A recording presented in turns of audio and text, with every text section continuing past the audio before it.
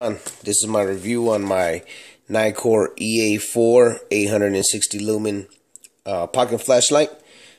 Let you know what it comes with. It comes with a case. It's got Velcro, belt strap, and a clip on top. You got your light. Then you have your it also comes with a lanyard. It takes 4 AA batteries. It has 5 settings from low to high, and then it has a strobe and a SOS. It says it's ready to go out to 283 meters. I spotted a coyote the other night at, I want to say about 200, 250 yards. I lit him up pretty good. I seen him playing his day. I'm going to turn the light off right now, and I'm going to show you what the settings look like inside the house. Then we'll take it outside and see what it looks like. But before I get to that, I just want to let you know, man, I got this off Walmart.com. They were outsourced by Tool King. This is a great light. If you spend the money and get something like this, you're probably never going to need another flashlight again. I mean, as long as you don't lose it, this is a great flashlight. It's more than what you need. I mean, I hardly ever use it at 860 lumens, but if you need to light up an area really good, then this is the light to do it.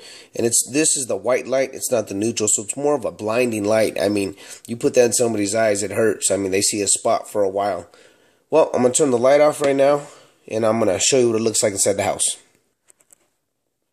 So as you can see, it's pretty much pitch black in here. I'm going to go through the settings and show you what it looks like. Now, what you want to do is give it a half click. Your half click is going to cycle through your 5 settings. And if you're off, if you have the light off all the way, one hard click, and you're going to go 860 automatically. One hard click turns it off. So you go half. This is the first. This is the second setting. Third setting. Your fourth. Oh, sorry. 1, 2. Here we go. 1, 2, 3, 4. Actually, it's only 4 settings, not 5. My bad. My mistake. So you give it a hard click. You're at 860 lumens. You see that lights it up. I mean, you light everything up in this house. This is a blinding light. There's a bobcat I killed last year, or actually this year. I mean, this is a blinding light. Let's go ahead and I'll show you what the strobe looks like. Now, from here, you want to give it a real quick double click. Hard clicks, not half clicks. Double click, you should go to strobe. You get your strobe. I mean, someone breaks into your house and you put this on them with your pistol behind it, it's going to freak them out. From here, if you give it a half click and hold it, you switch off to SOS. Now, I'm going to go outside and I'm going to show you what it looks like outside. Hopefully, I can do justice with this camera.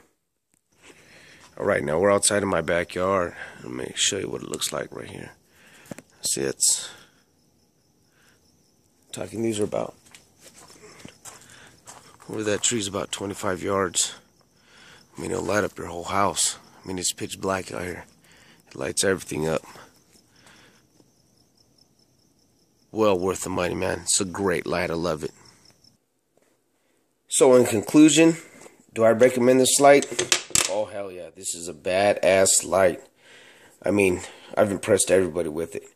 Now, real quick, I want to let you know that after you put your batteries in, you see these little prongs right here on the side of your coils. These prongs need to match up to these holes right here, these two.